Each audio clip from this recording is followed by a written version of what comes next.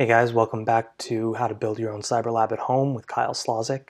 And in this lecture, we're going to talk about the equipment needs if you decide you want to build a physical lab. And, so physical labs are great, right? They're easy to set up. Things you need to think about are you're going to need to have some workstations. Maybe that's, a bunch of old desktops you've got, or some laptops, or maybe you've got even servers. What I put here, and I think this is great, old computers, they work for a physical lab setup. If you're anything like me, you've probably got a bunch of, old laptops or a bunch of old desktops lying around. Go ahead and repurpose those.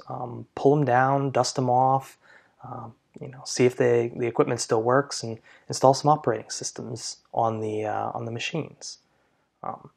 They're great because you don't need, unlike virtual, right, where you're sharing the resources, you may not necessarily need to have such a beefy machine to run a single operating system. If you're going to be running some Linux instances, they don't really need a whole lot of resources. They don't need a very fast processor, a lot of memory, a big hard drive space. So you can run several things, as long as you have a couple of different old pieces of hardware.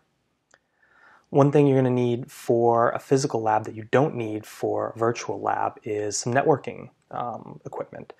Now you can go out and buy a couple of cheap switches, or you can get a Soho router, and those are great. But you need to be able to remember that do the machines that you have wireless, or are you going to need to get a bunch of Cat5 cabling, or do the systems even have network cards? Or you need to go out and buy network cards. So those are all things to think about when you're planning out that physical lab. And so the last thing I have in this lecture is I want to talk about internet isolation. I want to spend a couple of minutes on this because I think it's really important. If you're going to be building this lab to do any type of cyber testing, and that could be using malicious software, using hacking software for learning, or maybe you're looking at samples of malware. You've got to think about, do you want that connected to the internet? Do you want those machines to have internet connectivity?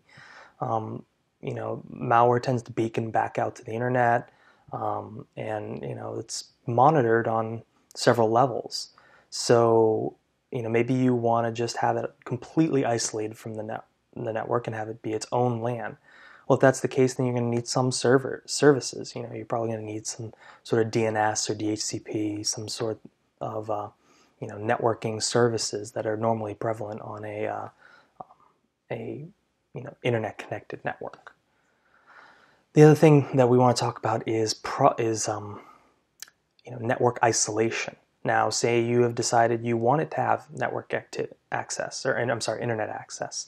I think that's great. That's smart. But think about: do you want your lab connected to the same network that your home machines are on? Do you want to be looking at samples of malware on the same network that you have your machines that you connect to your bank and check your bank account balance, or do your taxes on? So you probably want to have some sort of network isolation within this lab setup.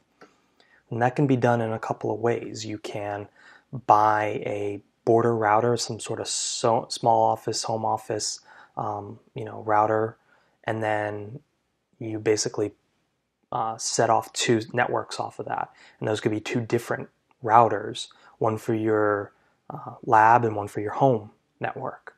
And a lot of times these new routers have the ability to do that type of network isolation. You may only need to buy one if you've got an advanced router that will do network isolation. It'll broadcast two SSIDs for two different networks.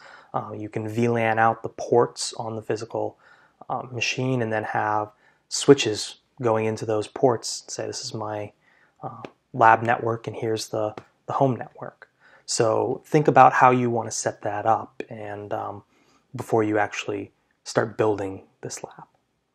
So that's it for equipment needs for physical labs. We'll see you in the next lecture.